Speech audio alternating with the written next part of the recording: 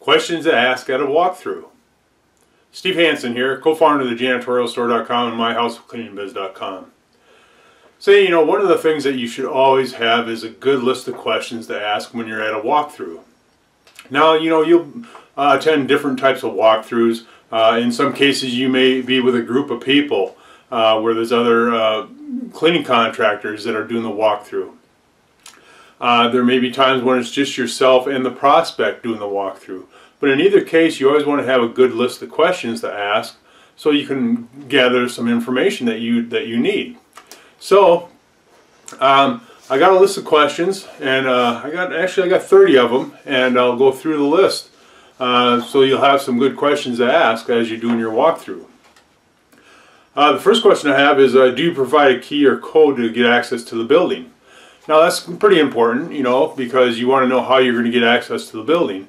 In some cases, they will have a key, a regular key. Some will have a key fob. Some of them may even have just an access code. So you want to ask that. Do you have an alarm? It's important to know that because if they have an alarm, you have to know where it's at and what the codes are. And if there's any false alarms or things like that, who do you call? In case there is the alarm goes off, that it got set because you didn't get the alarm code in time. So that's important. And number 3 is, what are your hours of operation? So you want to know what their hours are because it's going to give you a clear idea of when you'll be able to clean. Now, in most cases, you're going to be cleaning after business hours. So typically that may be after 6 o'clock, 6 p.m. But if you're doing day cleaning, you will be cleaning during the daytime hours. So always ask that. Number 4, how many employees do you currently have? Well, the reason you're asking this is because we got to know the density of the office or the location that we're going to be cleaning. Because the more people that are there, the heavier soils, the buildup of soil is going to be higher. So that's why we're asking that. Number 5, at what time can we start cleaning? That's very important. Again, because we want to establish, is it a daytime hour or is it after business hours? So I always like to know, what time can we come in? If it's 6 p.m., great. Then by what time do we have to be completed with our cleaning in the morning? So maybe that's 5 a.m. in the morning. So I like to have that window of opportunity to get our cleaning done. Because you never know, sometimes emergencies come up and you run late, and you may have to go at a couple hours later or something. Number 6 is, where are the most high traffic areas? So that's good to know because you're going to have to pay a little more attention to those areas. So always ask that question. Number 7, do you have a scope of work that you'd like to have done? I ask this question every time. And it's interesting how many of the prospects will not have a scope of work or a list of specifications. So in that case, you can always just let them know that you have your own and that you can use that list to provide them with a proposal. Now, if they're getting other quotes from multiple cleaners, you want to probably establish your scope of work, your list of specifications as the base. This is what everybody's basing their pricing off of. So that way everybody's being compared apples to apples. Okay? Number 8, what are some of the key areas that you'd like us to address while cleaning? Well, that's important. Sometimes people have their little pet peeves, and you want to make sure that you address those. I had one of my clients that my contact person where they really like to see the sides of the letter holders dusted. They don't want any dust on it. So I made sure that there's never any dust on those letter holders. Number 9, what would you like us to supply your paper and plastic products? Now, that's always a good question because that's additional revenue for you. So if you can provide their restroom supplies, the toilet paper, hand towels, Kleenex, things like that there, you can actually sell them to the customer and you'll manage them for them. The same thing is true for your can liners. So you're going to have probably 3 different size can liners, your large, medium, and smalls, So somebody's got to provide that, and so you want to ask them if they're interested in you taking care of that for them and managing it. So then you buy the products and then you just mark it up 5 to 15% is a fair margin. It all depends on how good a price that you get from your supplier. Now the number 10, what is the frequency of service? Now we have to know that. We have to know how often we're going to be cleaning. Is it 1 day per week, 2 days, 7 days per week? You know, how often is it? Number 11 is how often would you like your carpet cleaned? Now that's a good question because you're trying to uncover if the project work is going to be included with this bid. So always ask that. And if they don't know or they really not sure, then you can always make a suggestion. I always suggest that we clean your carpet once a year, minimum of once a year, and we do spotting as needed. Now our spotting as needed is obviously when there's a spot, we take care of it, and then we'll just prorate it and bill them for the time that we spend cleaning that spot. Now you got to remember that the carpet cleaning and any of your project work is always an extra charge, so that's going to be a line item on your proposal unless it's going to be all inclusive. Okay. Then number 12, what level of appearance do you want to maintain your floors at? Do you want them to shine? Now that's a good question. So what we're doing is we're establishing the level of appearance that they want to maintain for their hard floors, and with that, that's going to help us give an idea about, how often we should be stripping and waxing, burnishing, or spray buffing, and scrubbing and recoating or polishing a floor. So you always want to ask that question. And again, those are services that are additional. And again, how often would you like your tile and grout floors scrubbed and sealed? Again, we want to establish that so we know that if that's part of the bid package or not. How often would you like your resilient floors stripped and waxed? Very important. We got to know that. We got to ask that question. Again, it all goes back to what level of appearance they want to maintain their floors at. So that way we can put together a good floor program that will maintain that level of appearance. Number 16, do you have a janitorial supply closet or supply closet to store our equipment and supplies?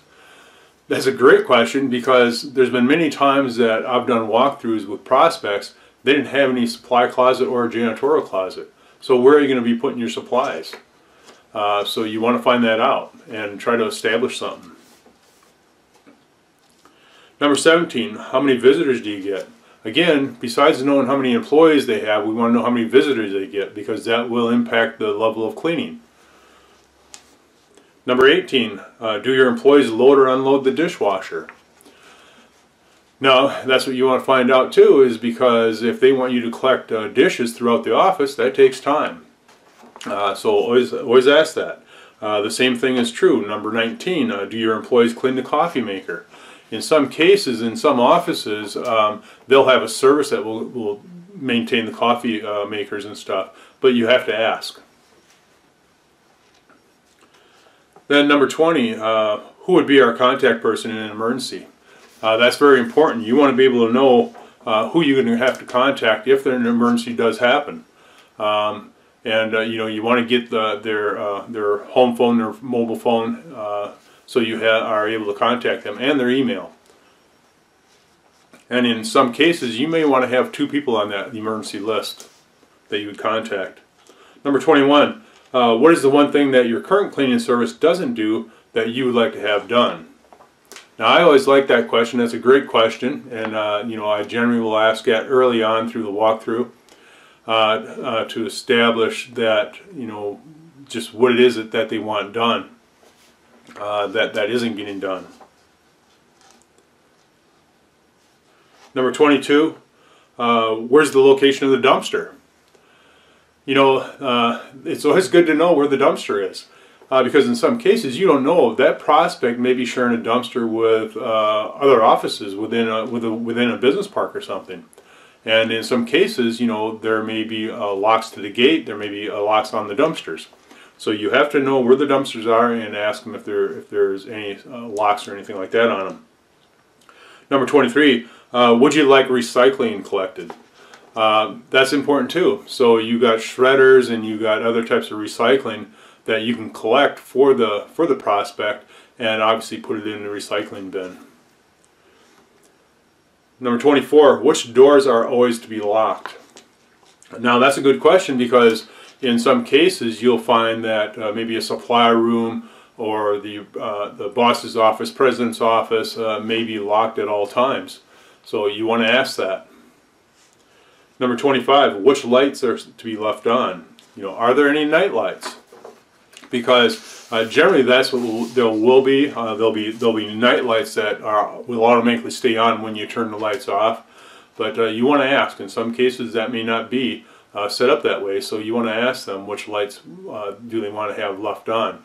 Generally it's the ones by the entrance, by the computer, or by the alarm system, so people are able to see. Number 26, do you want computer screens and keyboards cleaned? That's very important, because in some cases when you're cleaning those surfaces, you might damage them, especially the computer screens. Although they've come a long ways over the years, but you still could use the wrong product on them and cause damage. So you want to establish that. Are you going to be cleaning computer screens and keyboards? The keyboards is because sometimes just by dusting those, the computer will turn on. You don't want to be accused of going on somebody's computer, because that has happened. Let's say you're dusting a keyboard and for whatever reason the screen pops up and an employee is walking by and they see that happen and they think that you're just getting on the computer. So that's why that question is so important. Number 27, when are you thinking about making a change in service? Now here I want to try to establish that. When are they making the change? Is it going to be the 1st of the month, the 15th of the month? Are they? I'm trying to establish if they're serious about making a change, or are they just looky-loos? Number 28, when will you be deciding who will be your cleaning service? Again, I'm really trying to nail that down because it's important. Many times that you'll come do a walkthrough, you do a proposal. Then you'll either present the proposal or email it, and you will never hear from anybody, even though you do follow up, and you should be following up to get answers. But at least this way, you try to establish a date and to lock them into that. Number 29, are you wanting an all-inclusive pricing? Now I kind of mentioned that earlier when we were talking about hard floors and project work. So you want to establish that. Are they looking for all-inclusive pricing, meaning that their general cleaning service that you'd be providing and all of their special services or project work, such as carpet cleaning, hard floors, windows, things like that, their upholstery cleaning, and so on, would be included with the price. Now, and that's not a bad way to go, because if you can establish that all-inclusive pricing, that means that you can now go ahead and schedule all those project work or special services ahead of time. And you're able to do that, you can schedule them out a year in advance. That's what's nice about it. And you're going to get paid for it. Other than having somebody say, well, we're not going to do it this month, or this, they keep on postponing it otherwise. So ask, do they want all-inclusive pricing? Because that's simple enough to do. Number 30, would you like me to deliver the proposal to you or email it? You always want to ask that. It's best that you can present the proposal to them in person, because then again you're able to look at their body language and see their reaction to what you're saying as you're presenting the proposal. But more and more times today, more people want you to just send them an email. In that case, just always make sure, again, if you've established a day that they're going to make a decision or something like that, always let them know that you're going to do a follow-up, that you're going to check in with them, 4 days, 5 days, 7 days later. But always set that date and time, just letting them know that, okay, I'll check in with you next Tuesday at about 3 o'clock, or I'll stop by your office at, 3 o'clock. Because again, we want to see if they're going to be making a decision, if they were serious about making a change in their cleaning service. So, well, hopefully these 30 questions are helpful to you. So keep them in mind when you're doing your walkthrough.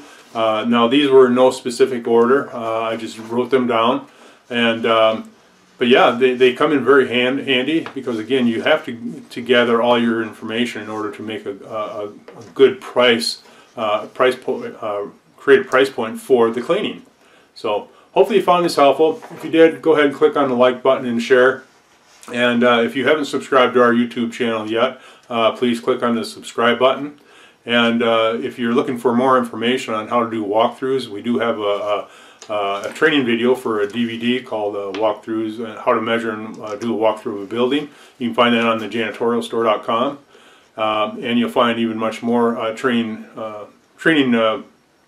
DVDs and training videos on CleanSmart University and CSU Business Library, where we have over 8,000 training videos. So there you have it. Until next time, thanks.